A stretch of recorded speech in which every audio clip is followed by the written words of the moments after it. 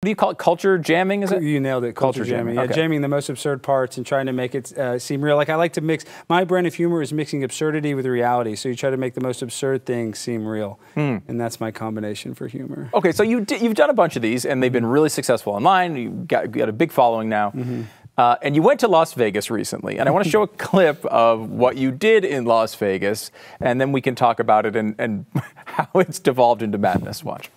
Wait, excuse me. You said your name was Alex Stein? Yes. Okay, thank you. What I'm saying is these casinos give people free drinks, and then they become vulnerable and then end up gambling more money than they have. Yeah. And I was a victim of that. And I lost a lot of money. And I'm facing a lot of issues right now. My wife's boyfriend recently got her pregnant. And I'm here for a church event speaking for, I'm a member of the Church of Scientology. And I don't normally drink. But I'm very vulnerable. I'm in a position now where I don't know what I'm going to do because financially I'm going to have to take care of this baby potentially because he's out on parole right now, and he has an upcoming case where he could be facing a long time in jail. So potentially, I'm going to have to financially support this baby, and I come to Las Vegas for a work event, and I get fed alcohol, and I get entirely way too intoxicated. I go to the ATM, I use my credit card. They make it very accessible to be able to gamble with my credit card. You know this, Mayor Goodman. They make it absolutely incredibly accessible, Councilman, to be able to take all I have. And now I got to go back to Clearwater, Florida, and I have nothing. So after this, after I start drinking, I'm very distraught. And the one good thing about this city, I will say, the one good thing is, of all the cities I've been to, it's the first city. Last night at 4 a.m., I saw multiple people on Fremont Street taking the vaccine. That's the only place I've seen a 24/7 vaccine operation in the United States of America, and that's here in Las Vegas. I saw lots of people on Fremont Street doing the vaccine, and I want to commend you the one thing. No, I'm sorry. That's funny stuff. I mean, and it's like, it's interesting because you're kind of known for really political type of stuff. A lot of times you're in there calling out kind of the conservative view on whatever issue. This one's really more just a cultural criticism of Las Vegas, right? Yeah, 100%. I was just kind of vibing with the shtick of Las Vegas. Yeah. You know, almost like The Hangover kind of was, almost a little bit of an inspiration. And just calling out, they do take advantage of tourists with the gambling. I've been overserved and lost some money. I mean, I haven't blame lost them everything. as well for all my losses. Exactly. Yes. So yeah. Well, it's interesting because you went there and you did this speech, and eventually they kind of realized who you were. Towards the end of the speech, and then kicked you out, basically, which I don't know if they're allowed to do. Are they allowed to do that? No, we're suing them. Yeah, Michelle Fiore, we're suing you if you're watching this. So, and Mayor Goodman is actually pretty nice. I'm not going to mention her in the lawsuit because she didn't kick me out, but I know we only have a limited amount of time, but there is a proper procedure of how to remove somebody, and a council member cannot remove you. The mayor can remove you, and Goodman didn't remove me. This is similar to my case against Dallas County. Clay Jenkins, I'm suing them. They've already tried to settle. We denied the settlement. We're taking it to court. So, yeah, do not mess with Primetime 99. I got lawyers, money in the bank, shorty, what you drink. So you're talking about Vegas. You're talking about, hey, they bring people in, they get them drunk, they take advantage of them, which obviously is their entire business model. And you're also mentioning there happens to be a lot of people shooting up drugs in the street. Like, this is a problem. Yeah, and Stu, that's the one thing, I did want to bring up. When I was in Las Vegas, and I hadn't been since before the pandemic, because now I'm traveling, because, they've, gotten rid of the mask mandate. But I'm telling you, I saw more homeless people there than I'd ever seen in my entire life, just everywhere. I felt a little uncomfortable to walk around, and I was staying in downtown for an event, and downtown Las Vegas was the worst I'd ever seen it. Yeah, that's sad, because you can have good experiences in Vegas. I've had trips there that I've had a great time. I've had some of the best times of my life in Las Vegas, and the worst. So, and the worst, of course. Figure. That's the city. Okay, so let me take it past this. So you do this, it kind of takes off as it usually does, and this one, because it's not overtly political, and you're deadpan the entire time. Some people see it, like Dave Portnoy, I guess, and the people over at Barstool. They see it, and they basically take it, I think, as serious. Like, you were out there, just had a bad weekend, and you're trying to yell at the guy at the city council about it. What got their attention is Chad Ochocinco, the football player. I'm sure you've heard of Chad Johnson. Yeah. He shared it, and he actually didn't even share my version of it. Somebody screen recorded it, and that version, mine got 1 million, but this other person's got 1 million even before mine. That's how it typically works. And so when they saw Chad Johnson post it, Barstool's like, oh well, let's repost it because it's obviously popular. It's not political. If Chad Johnson is posting it, sure. It was up for about an hour. They quote tweeted me. It's getting all this hits, all these hits because Barstool has such a big social media following. And then an hour later, they take it down.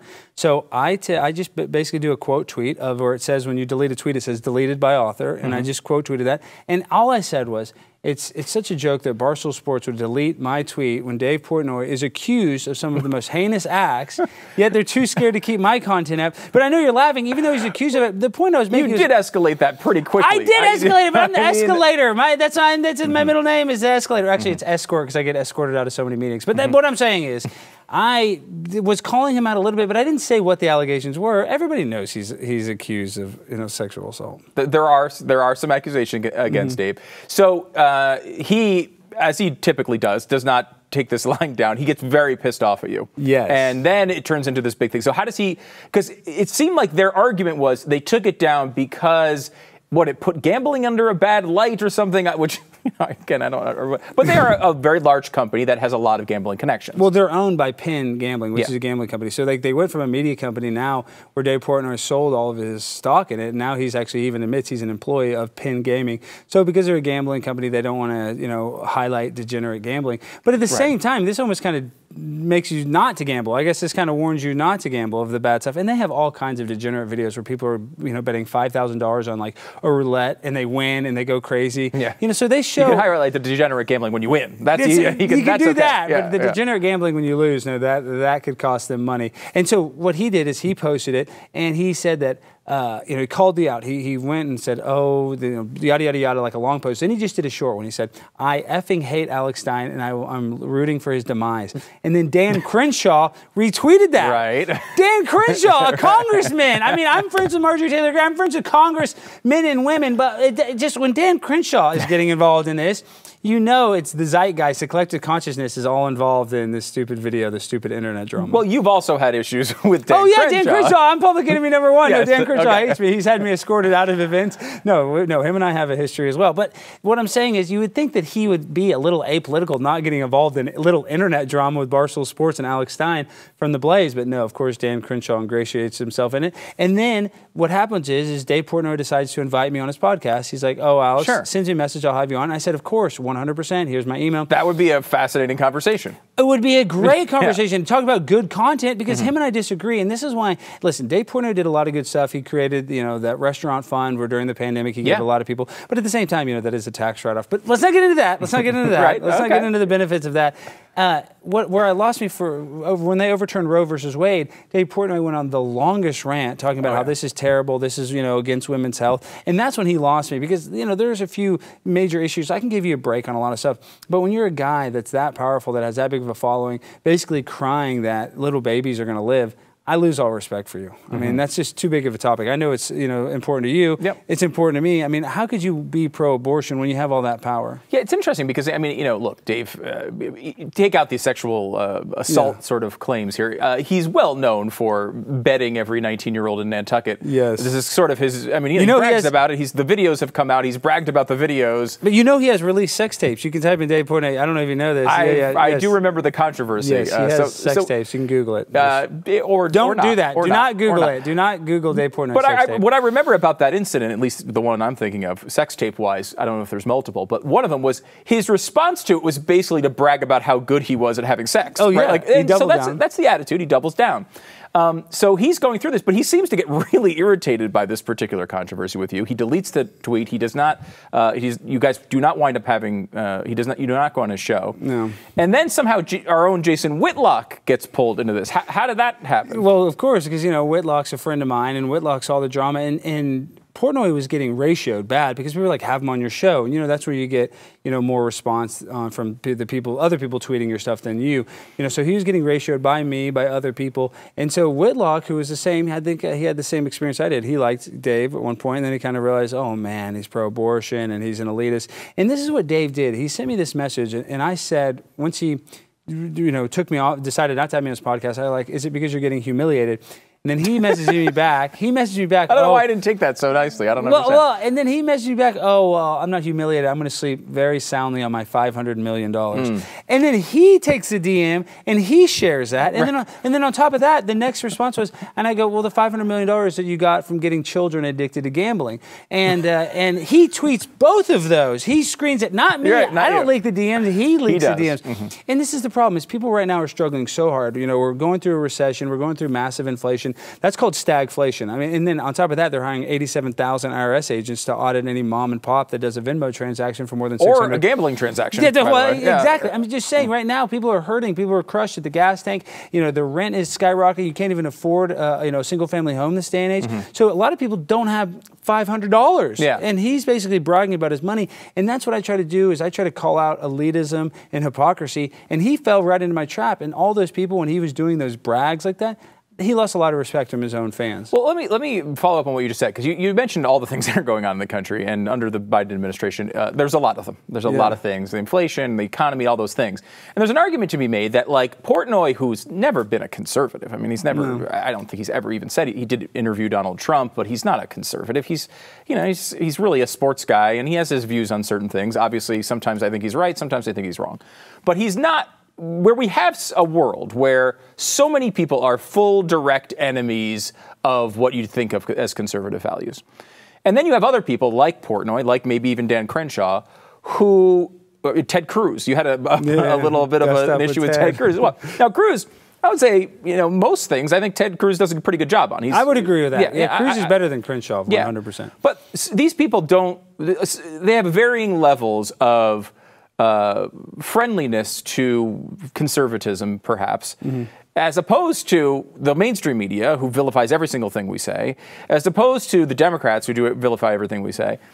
Is there an argument to when you're now, you didn't pick the Portnoy fight by any means, but like, you like picking fights with people all over the spectrum. Some people say, hey, Alex, we love what you do, but you should do this on the left. Don't blow up all of the people on the right too. We need them. Yeah, I do. They get a little in trouble with that. They said shoot outside the tent. But, I'm against globalism, and I think a lot of these guys that are giving money to Ukraine and these people, they don't really care about what's happening in Texas. And you look at our border, I mean, our border is an absolute crisis with sex trafficking and drug trafficking. So these politicians in Texas, I don't care what side you're on, I'm seeing Texas almost devolving. And then you see all these people moving in from California, and you see the people like Beto O'Rourke, who hasn't won any election other than city council. He's starting to get some, some heat or some stamina, even though, and I think he just said that he's out temporarily with the viral infection.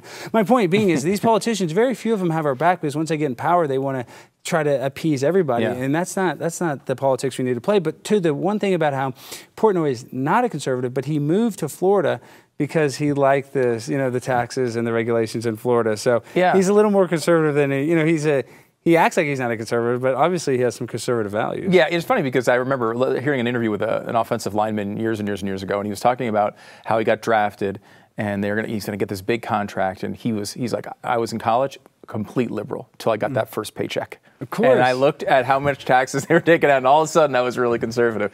It's a fascinating thing. I don't know how you can keep up with it, because there's so much stuff going on. Do you have more? Are there more videos about to come out? Do we have anything on tap we can talk about? Well, I have a lot. I'm actually going to be in D.C. in September, so I'm sure there's going to be some drama. And I mentioned earlier, it's kind of my mama bear is Marjorie Taylor Greene. She's one of my good friends, so she's going to probably help me a little, give me a little assist. So I'm definitely going to be causing some drama in September in D.C. And with Dave Portnoy, I'm going to be in New York City. I might not catch Dave, but I think me going to Barstool Sports is almost inevitable. So, yeah. So there's going to be a chapter 2. And you got to. This is the thing is too. Once you create all this drama, this dust up, you kind of got to let the dust settle, and then you got to reignite it. You can't just keep it going. You can't. You got to let it cool off, and then you reignite it. Well, for anyone out there worried about Alex Stein going a little bit too far, don't worry. He's got Marjorie Taylor Greene right there to keep him in exactly. line. She's even crazier than me. And listen, and Marjorie Taylor Greene, that's one thing. These politicians, a lot of them don't have a sense of humor. Marjorie Taylor Greene, if she likes me, she has a sense of humor. There you go. So you have to give her that credit. And then the other thing is, I gotta have some allies. When you hear guys like Dan Crenshaw retweeting that he's rooting for my demise, I'm happy that I have some people. So I love you, Marjorie, if you're watching this. I love the politicians that do like me. She's not the only one. I get messages and other politicians that follow me. But listen, in this world where it's almost impossible to be political, it's almost impossible to take sides because of the identity politics, which has gotten so intense, that I feel like I'm on the side of the good guys trying to fight for America first, or trying to put America, trying to make America in a good light instead of tearing it down. And I know, like you said earlier about, don't go after these people. we have to go after the people that I think that are destroying our country due to these multinational corporations that donate money through their political action committee. So that's why I'm not afraid to call out anybody on any side. I don't care about calling people out on their own side. I think that's the right thing to do. If you feel it, you should do it. I have no friends, politicians or otherwise, so don't worry about that. Alex Stein, Blaze TV contributor, a host of Conspiracy Castle, and many new videos coming soon. Plenty to talk about. We'll have him back on again. Alex, thanks so much for coming. Thank you, Stu. It's always a pleasure.